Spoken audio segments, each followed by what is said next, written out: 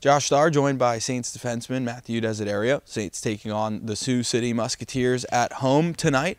Matthew, the last time you played these guys, it was on the road and you guys were unable to come up with the win. What do you have to do differently tonight?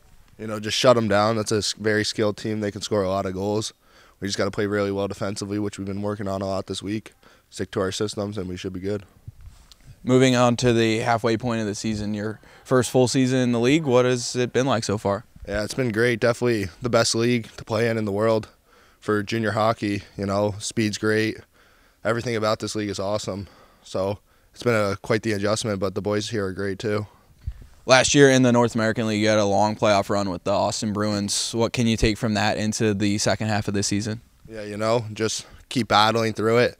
Second half gets a little harder, going home and all that, but we just got to keep battling through it, and when we get to playoffs, we just got to play great hockey, just continue what we've been doing and the success we've had so far.